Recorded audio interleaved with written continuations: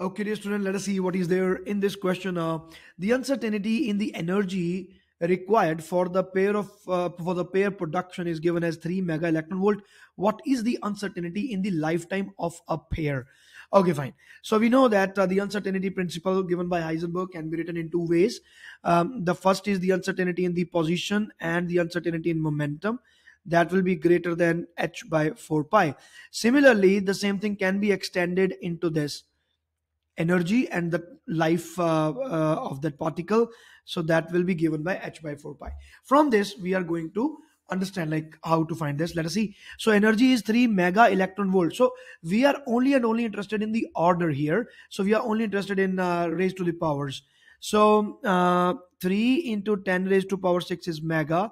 Electron volt can be converted into joule by using this into delta T, and this is coming out to be 6.636 into 10 raised to power negative 34 divided by 4 pi.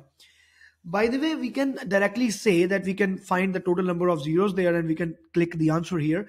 But I think that we have to use the calculator and we should be concerned with the value, the numeric value also that we are getting, because it is a possibility that there will be some one or two zeros, they will be creating problem. But when we see the options here, there is a very big gap in the powers. So clearly we can find the answer like that also. Let us see. So I am interested in this raised to the power. So 10 raised to the power negative 24. This when goes to the other side, it will be positive 19. 6 goes to the denominator, it will be negative 6. So it is going to be negative 40 and this is 19. So clearly the answer is coming out to be nearly 21. Do you see that? 21. Now that is the problem. This is what I was telling. So let us go for complete mathematical calculation. So 6.636 10 raised to power negative 34 divided by 4 pi divided by 3 into 10 raised to power 6, 1.6 into 10 to the power negative 19. So this and this we can get rid of this. So that is okay. Okay, let me use the calculator. I'm sorry for that. I'm getting confused there.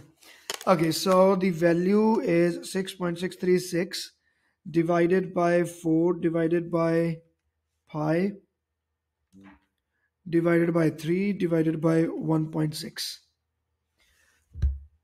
Yes, so I'm getting 0.11 into 10 raised to power negative 34 plus 19 negative 6.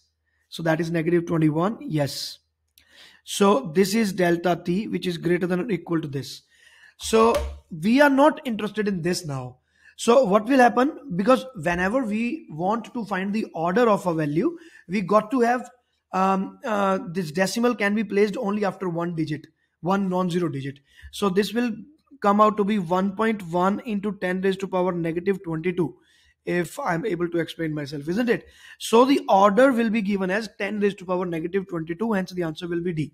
If the option was given as 10 raised to power negative 21, even then the answer will be D. And because there is this concept, possibility is that you would be going with 10 raised to power negative 21 by mistake, but that will be wrong. 10 raised to power 22 will be the correct answer. Okay, dear students, so this is the explanation for this, and be very careful about this. You have to calculate it properly. You cannot calculate only and only the powers to 10. So because this concept can be there, which will be providing you with the wrong answer. Possibility is there. Okay, dear students, thanks for watching the video. This is Professor Varun. All the